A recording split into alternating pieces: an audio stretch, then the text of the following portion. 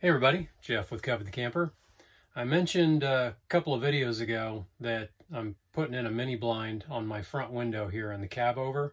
Those mini blinds came in a couple of days ago, and I've finally got a little bit of time this evening to get started installing these things. So they're mini blinds that are for a skylight in a house. So I'm building some little brackets and end pieces to make it fit properly in the Cabover area. You know, these Cabover windows have a little slant to them, so you have to have a track and tension on the cords for the mini blinds to slide open and close within that track. So I'm going to get that figured out here and get these things installed. Should be cool. So I just cut a couple of end pieces. These will just be end pieces that go on the sides of the wardrobe cupboards there. And then I've got some rails. They're actually in the shop because I drilled some new holes in them. And then I've got the mini blind and the tailpiece. So you've got the head piece and the tailpiece. And then this accordion's out. These are those cellular types of blinds. This is the DeWalt, the 2-cell. I did kind of a medium gray to match our decor that's in the Cabover area. So it should look pretty good. I'm going to go ahead and get these pieces drilled, the pilot holes drilled, and get these screwed into the cupboards. I need to find out where to mount those pieces so it actually goes into some pine bracing back there in the cupboard. So there's some little 1x2s that are kind of above that light there, and next to the wall, or next to the front cap area, there's another 1x2. So I get that. I'm just using these Craig screws. These are the 1 1/8 inch for Craig jig, but these are great screws. I use them for everything. They've got you know, a pretty good size head on them, so they spread the load out a little bit, which is kind of nice. And they've got a nice rough or coarse thread on them, so they bite into wood really well.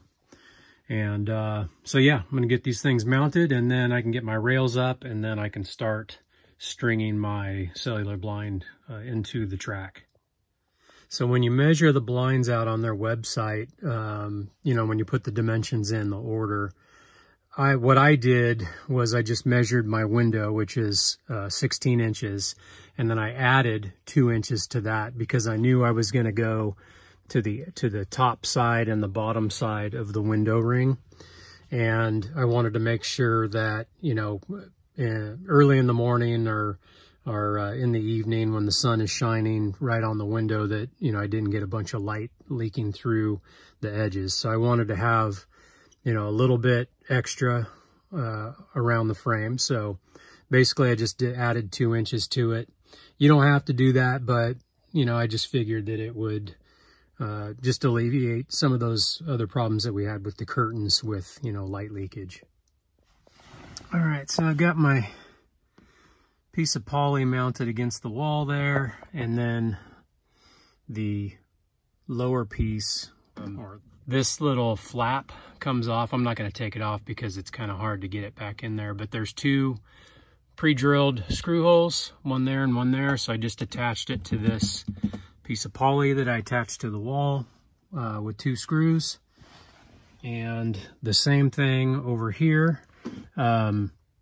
There's 2 clips. You just screw those in. I've got a clip here and a clip here. I screwed those in to this piece of poly, and then the mini blind just clips into that.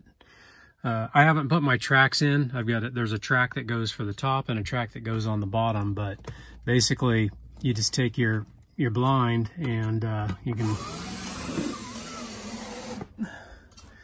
pull it closed, and it stays tensioned all the way across. Of course, without the track, it's sagging a little bit in the middle. I'm gonna get this track installed. All right, so these are the 2 tracks. They got a top and a bottom. They're both identical, so it doesn't matter which one goes where, but you know, this is designed to go in Skylight, so a framed-in Skylight. So normally this flat piece, this backside here, would screw in through the sheetrock into, you know, your 2x4 framing in your Skylight in your house. And it comes pre-drilled. You got 4 holes that are pre-drilled. But what I'm doing, since I'm doing this in a horizontal on a slanted surface, I've drilled 4 holes in this lip. So you can see the profile of this. One side is a little bit longer. So this side here is longer. You've got extruded aluminum out on this side where you don't on this side.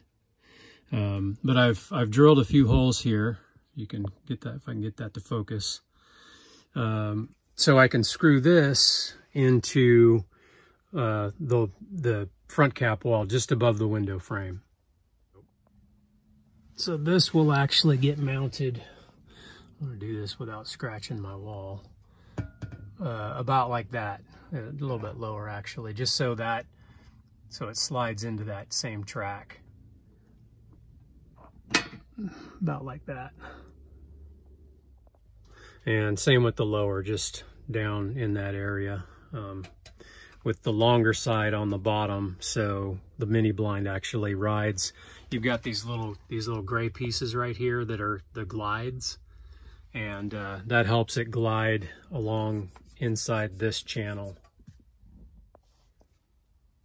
All right, so got it all mounted. Everything fits pretty good.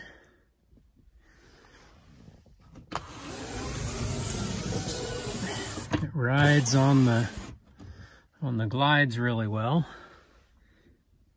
So this doesn't look real great with the metal up against it. That's not a big deal because I had planned on doing, just like I did on these mini blinds for the windows, you know, just cover some vinyl on a piece of 1/4-inch Baltic birch and then screw it to the top of that. So that's what I'll do here, so everything matches.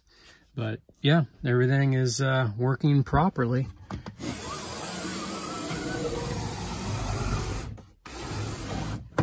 Closes and stays closed. That looks pretty good. Now after, it's starting to get dark outside, but tomorrow I'll come back in here after I get the these top pieces cut and covered in vinyl, like these here. I'll come back in some better light and show you guys the setup. But I really like it. I think it looks really good, and it's definitely better than curtains. So you can see how I've got the vinyl covering here on, this is my cab window. And I'll just, you know, have those top pieces match the same way. All right, cool. Well, I'm actually really surprised that that actually worked. Just because I just had the idea that, oh, maybe a blind for a skylight will work, and then I'll just frame it in. And well, it actually worked, so I'm happy about that. And I like the way it looks. And I'll leave all the information for these blinds in the description of the video below, and you guys can check them out if you're interested in doing that for your Cabover front window. All right, so I've cut a couple pieces of 1/4-inch Baltic birch. I cut 2 pieces just because this is scrap and I didn't have a 64-inch long piece, so I cut 2 32-inch pieces. I'm going to cover these in the same brown, dark brown mocha vinyl that I did on all the accent pieces inside the camper. Get these covered and get them installed on the top of the new mini blind. All right, so I'm just taking some of this. This is left over from when I did the trim pieces a couple years ago when I did the remodel on the camper. As some of you may know, my other business that is kind of my side business now, but it was my main business for 22, 23 years, was building guitar amplifier boxes, speaker boxes, and guitar amplifier, you know, head cabinets for tube amps and stuff like that. So I have just a metric ton of amp coverings. It's not old amp coverings, but it's just different types of amp coverings, from tweed, cloth tweed, to, you know, all different types and colors of vinyl Tolex. You know, I've got animal prints and all kinds of stuff. But anyway, I'm going to use, the glue that I use for this is the DAP Weldwood. This is contact adhesive for Landau tops for cars. It is the best solvent-based adhesive that you can buy out there, in my opinion. This is really great stuff. I buy it in 5-gallon jugs, and I spray it with a air compressor and one of those little air sprayers. So I'm going to get this stuff measured out. What I do is, these are my 2 pieces. I'll lay these pieces out and, you know, rough cut about an extra 1.5 inches or so around. So these are 2.5 inch by 32 inch by 1/4 inch thick pieces of Baltic birch. I'll cut these strips at probably about, I don't know, 6 inches or so, just to have a little bit of overhang. So when I wrap it, when I spray the glue and wrap it, there's a good bite on the back side with adhesive. We get that cut and sprayed, and get all these pieces bonded and get them installed. Knife here.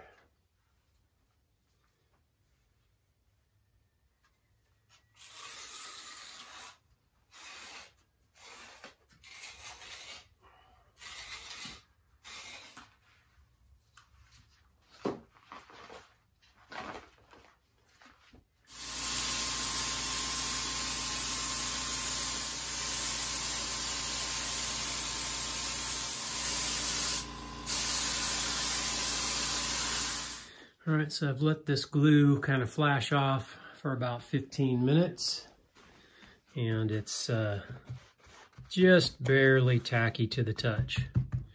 Get these things bonded.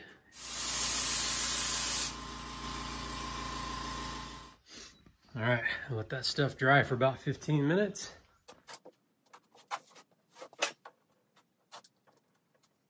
All right, so that's how I cut the ends.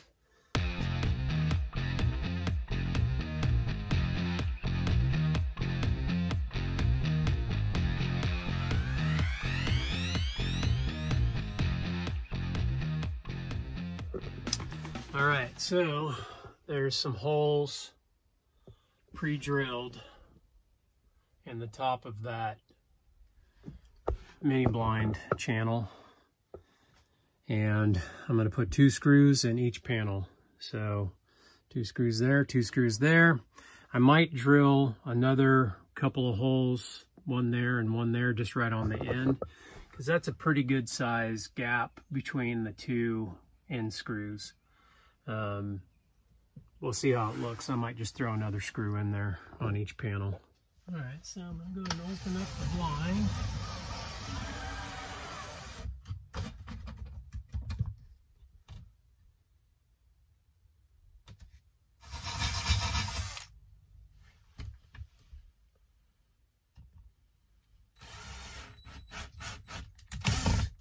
There we go. Kind of finish it off a little bit.